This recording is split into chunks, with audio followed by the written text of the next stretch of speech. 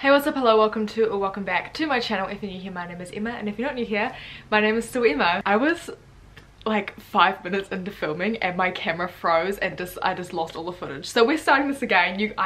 Okay, this may be a blessing in disguise because I was kind of waffling a little bit, so we're just gonna jump straight into this. This video, probably unexpected. Oh, I mean, it's not something I expected to be making, but I put it on my story the other day to ask you guys whether you'd like to see a story time of my first week of owning an EV, and you guys wanted to see it. I think like 700 of you guys have voted to say yes, so here I am, giving you what you're after. For a little bit of background, I've just purchased, well, 2 weeks ago now, a 2017 Nissan Leaf. It's 30 kilowatts. If you're curious, it has a state of health of 80% if that's what you're here to find out. It's been interesting. We'll explain that shortly. I've had my license for 4 years now, and those whole 4 years I've been driving my cute little Suzuki Swift, which I am in the process of selling currently because nothing wrong with the car. I couldn't afford the ongoing expense of having to run it in terms of petrol because it was a sport, so it took either 95 or 98 octane petrol depending on what gas station I was going to, and I just like $120 plus every time I need to fill up my tank. I just could not justify it. Like it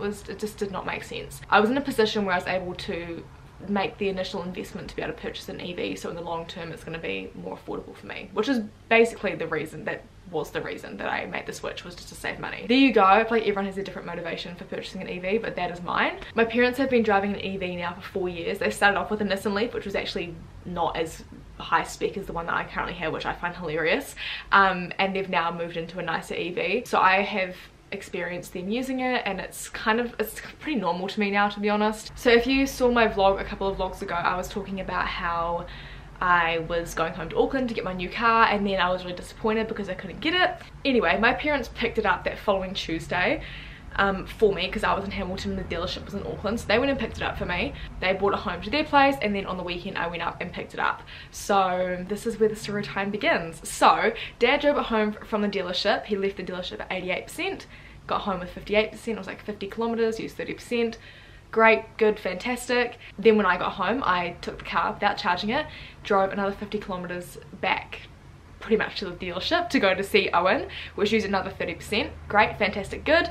At that point we were at, quick math, 28%. So from there, Owen and I were going out for dinner that night, so we were going to Burger to get takeaways. So I knew in Newmarket by Burger there was a free charger which you could use for half an hour, no cost, fantastic. So we pull in, no one there, fantastic. Park up, register on the app, and then I set a time of half an hour because I know how this works. Mum and Dad have had an EV for 4 years. I know what the etiquette is. We're sweet, we're good, we're fine. Set my timer on my phone, plug the car in, off we go to get some dinner.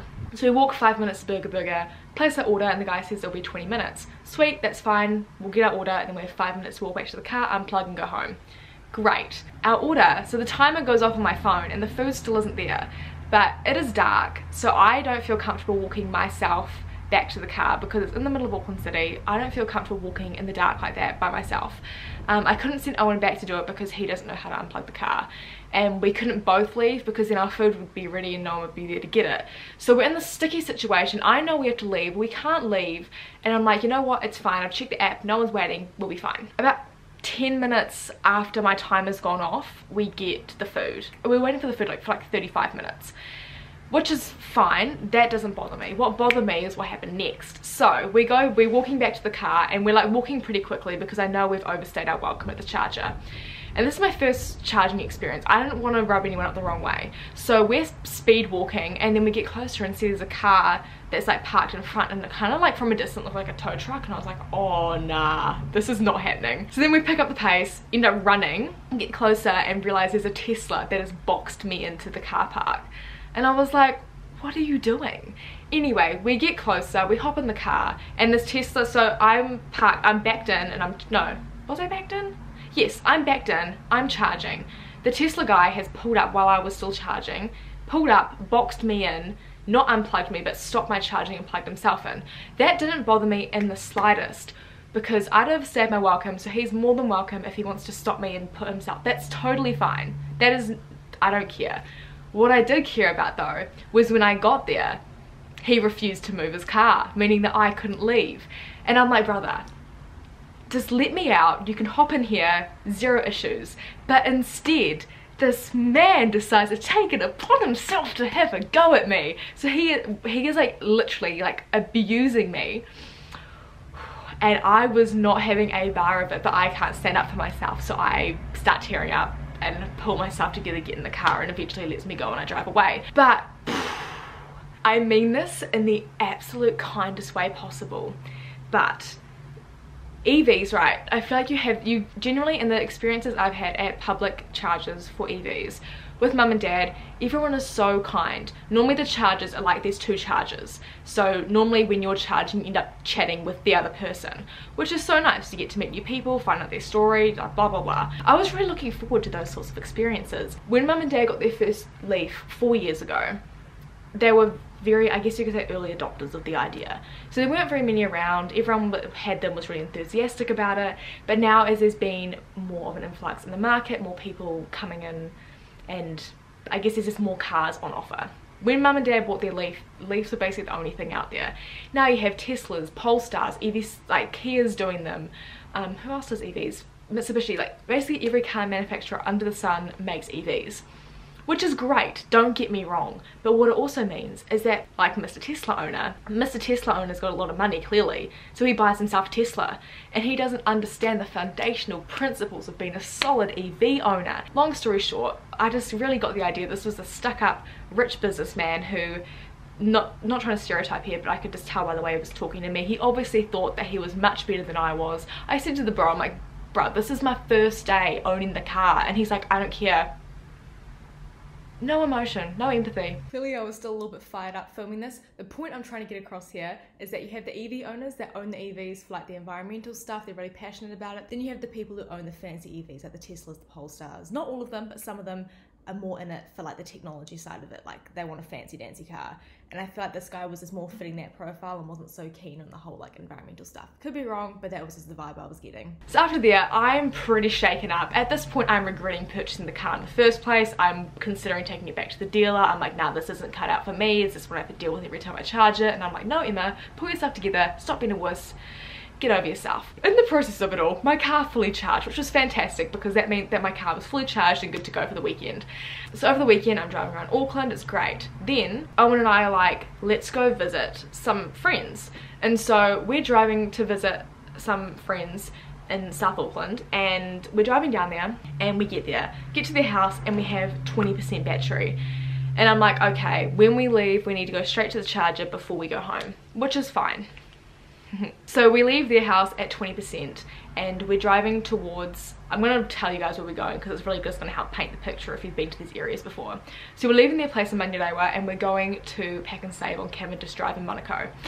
And I'm like, sweet, 20% to get me like, what, 5 kilometers down the road will be sweet. If you cannot tell by my facials, things were not sweet. We get to the super clinic in Monaco and we're driving along, and at this point it's at 16%, so I get the low battery warning. I'm like, sweet, 16% is literally just down the road. I only have to go for like 3 more sets of traffic lights and then we're there.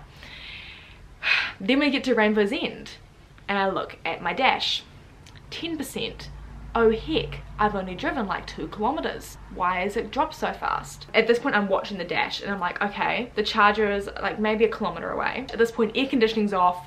I'm pretty sure I turned the windscreen wipers off, like everything, the radio was off because that can draw like a little bit of power.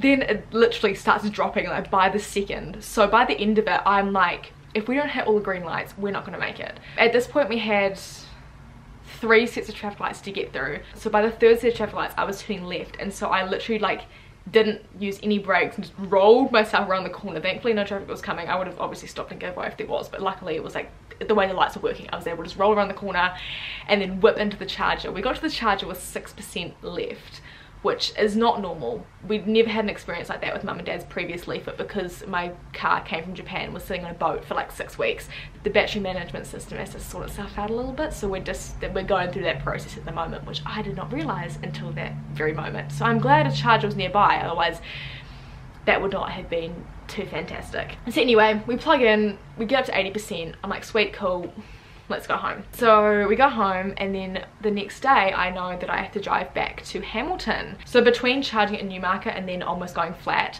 I had done like 120 kilometers, and I was like, 120 kilometers, that's like scraping it to get me from Auckland to Hamilton without having to stop. So I'm freaking the frick out and like I don't know how I'm gonna get to Hamilton.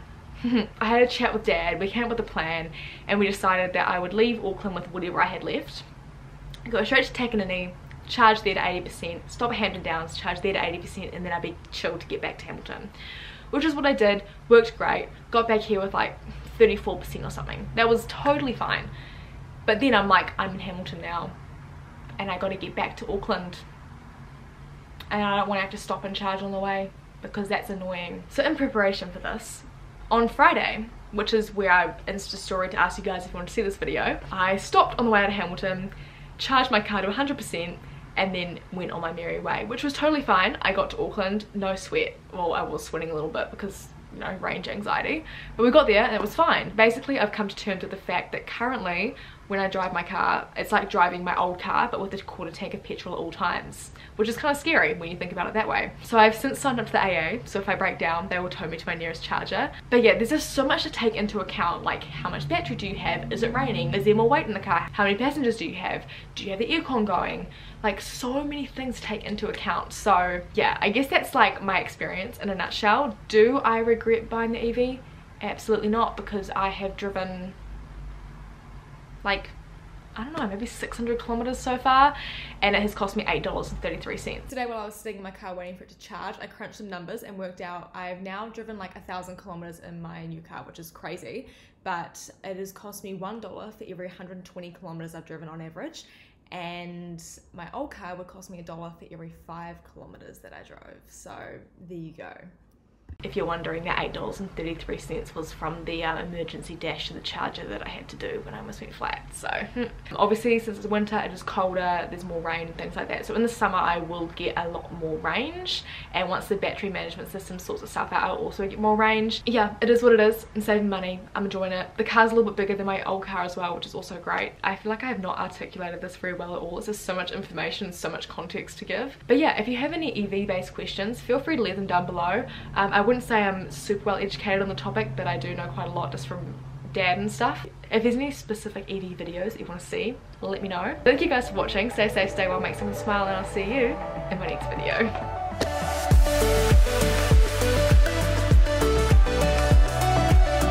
I've heard it before and I don't need you to tell me. Moral of the story, it's fine, it's not my problem.